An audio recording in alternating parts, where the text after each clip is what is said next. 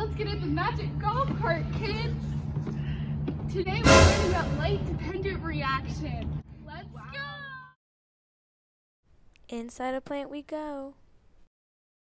There's the chloroplast. Let's go inside. There's the thylakoid and the stroma. The stroma is a very jelly-like substance. Just a little stroma ASMR.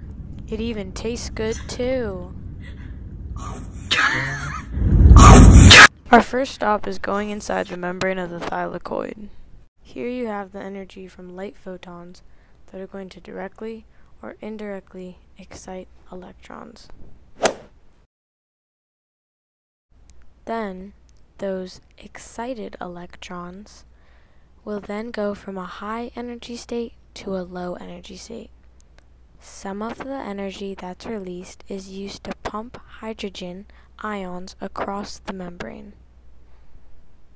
P680+ essentially just grabs electrons from water, and this is such a strong oxidizing agent, it can oxidize the oxygen in water. It grabs its electrons from water, and then the water essentially falls apart, so you're left just with the oxygen and then the hydrogen ions. So those hydrogen ions also contribute to the increased hydrogen ion concentration on the inside.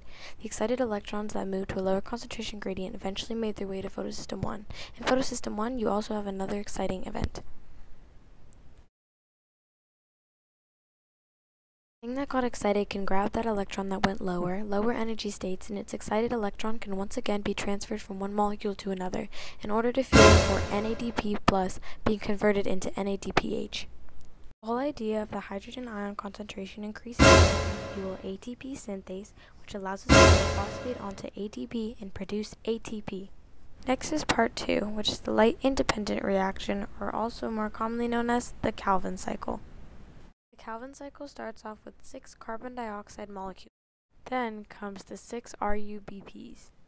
Then 12 ATP and 12 NADPH make 12 ADP and 12 phosphates, which is 12 NADP+. You have 12 pegals, and you take 2 pegals away, which makes glucose. Then you have your hydrogen molecule, and you have your 10 leftover pegals. Then you get 6 RBPs and 6 ATPs. 6 ATP are 6 ADPs plus 6 phosphates. Finish your cycle by going back to the last 6 RUBPs, and it ends the Calvin cycle, then it repeats all over again.